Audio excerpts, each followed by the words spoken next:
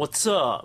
Hey, what's up? So I fucked my foot up. I was out with my friends fishing and I stepped out onto the rocks barefoot and I stepped onto a rock or some glass or some shit and I sliced my foot open. And I wasn't sure if I was gonna do a video about this, but I like to share my problems with my fans. So in other words, I like to complain and bitch a lot. This fishing slash camping trip turned out to be one of the worst camping trips of my life. And the cut is right across my heel, so I can't even put my heel down now. I can hardly fucking walk. Well, I can walk, but I got a tippy toe like a ballerina. Here's a picture of what I did to my heel, and you might want to close your eyes or look away if you're not good with gory pictures because it's pretty bad. Alright, so this is a picture of my foot all wrapped up and covered in blood, and here's a picture of the nasty cut a day after it happened. And I went to the doctor today and they told me that I probably should have got stitches, but because I waited 3 days to go to the doctor, they can't stitch it, so that's good. Now I'm just gonna have a big gaping scar on my fucking foot, and after this cut, this camping trip with my buddies just got worse and worse. Because to go to this place where we were fishing, we had to walk through a forest path and like go under a bunch of fallen down trees and go over a bunch of fallen down trees. So I had to walk back with my bandaged foot back and forth, and I was trying to be a trooper, so I was still fishing, going back and forth along this path. But every time I would walk to go fishing,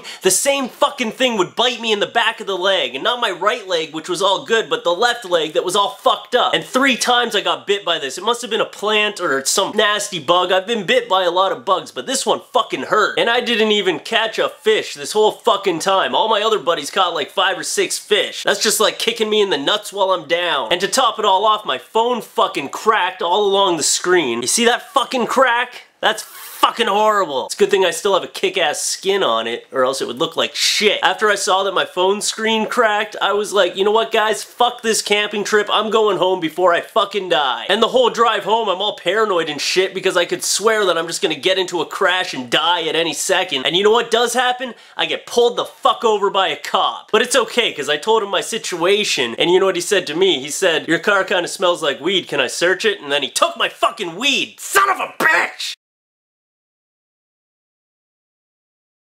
So I want to let everybody know that August 23rd to the 26th, I'll be at Fan Expo in Toronto. You can get all the information at the Fan Expo website, which is probably right here across my man titties. So come out August 23rd to the 26th in Toronto and come see me.